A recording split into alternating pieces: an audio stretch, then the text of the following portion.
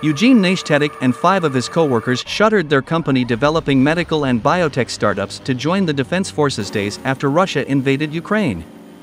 But within 2 months, their commanders agreed it would be more useful if they gave up their military careers and used their expertise on technical projects to help the war. With the government's blessing, Nashtadik and his team of engineers moved to neighboring Poland, where they raised initial funding from a Polish company, Air Residential Aviation, to develop a new drone for the Ukrainian military. The Defender drone, now in the final stage of testing, is designed to withstand strong winds to enable surveillance in bad weather, can fly, take off and land vertically, and also carry relatively big payloads. Nashtadik's startup Radio Bird will be ready for industrial production within a month. The initial plan is to produce up to 200 units, which will be delivered to the Ukrainian army and used on the battlefield.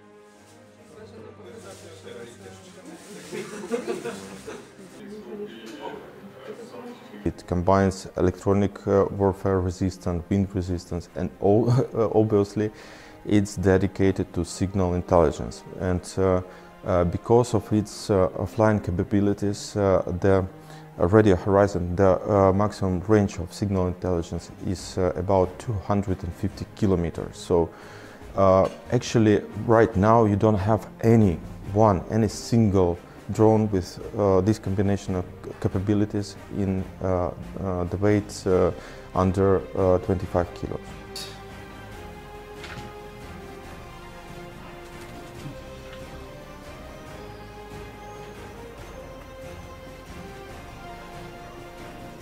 We needed some air surveillance, so I took my home Mavic and did work like everybody did. But then after the Kiev defense campaign, we relocated here, and having the entrepreneurial and technological background, we were asked to support Ukrainian armed forces with logistics, with technologies, laboratory assets, and so on and so forth. And step by step, we deployed 7 projects, and the Defender was the 8th one. Then some map. Yeah, I will show you in a sec. Our model could show that we could detect the enemy's targets very precisely. For example, from 6 kilometers, with 6 kilometers of distance, we can detect the enemy unit, which emitting in white band with accuracy up to 20 meters. It is very important, because the main problem in the field right now, the battlefield right now, that our drones, our units cannot operate freely under electronic warfare influence.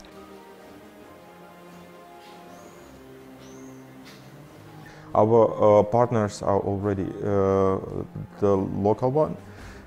So we have, for instance, ARS Aviation. It's a Polish-based Polish aviation company. So we are quite integrated here, and also we are collaborating with different teams all over the Europe, United States, and also from Turkey.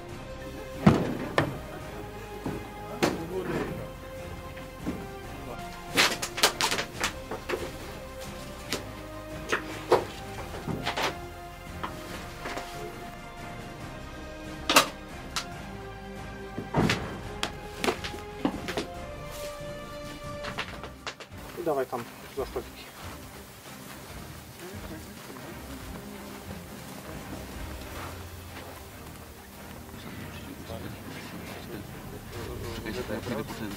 Nie po kombinatki, tylko po...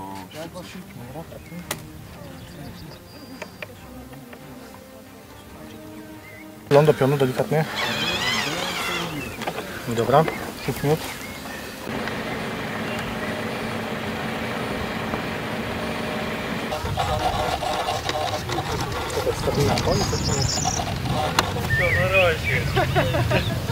Что,